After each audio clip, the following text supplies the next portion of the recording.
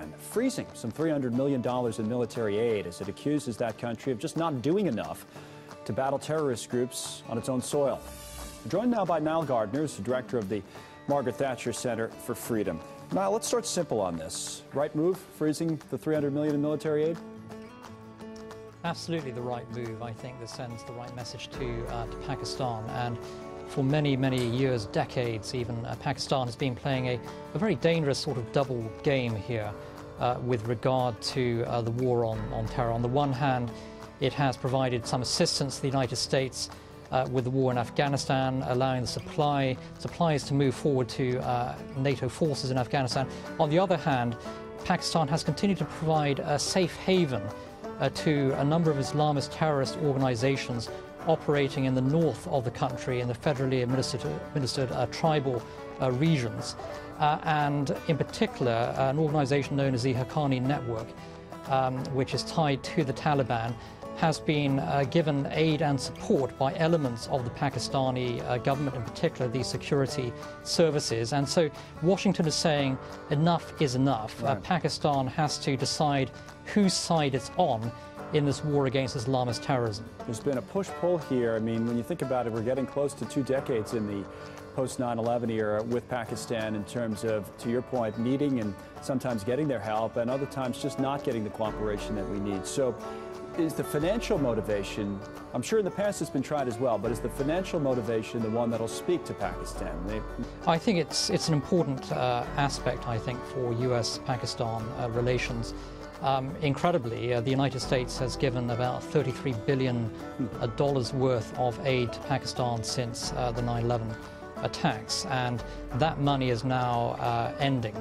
And this, of course, is an issue for Pakistan. This is a country that's heavily in debt. It's actually heavily indebted in many ways to China, which has invested heavily in Pakistan in the last few years to the tune of about $62 billion.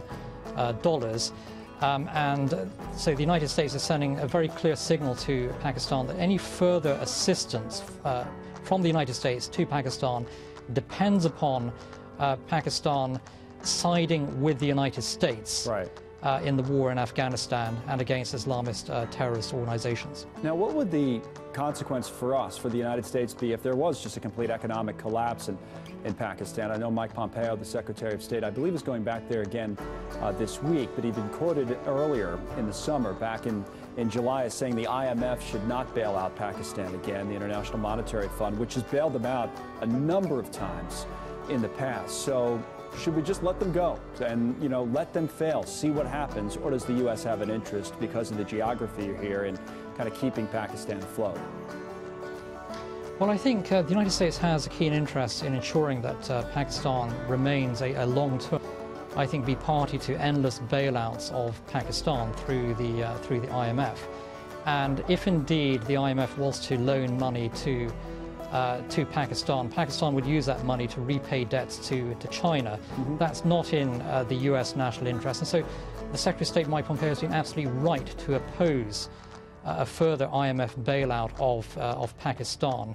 And also I think that Mike Pompeo will be emphasizing to the new Pakistan Prime Minister Imran Khan this week that Pakistan needs to really launch a new approach towards its dealings with the United States, a far more positive agenda for US-Pakistan relations, one that rejects Islamist extremism, one that also is far more cooperative in terms of the US-led military efforts in Afghanistan.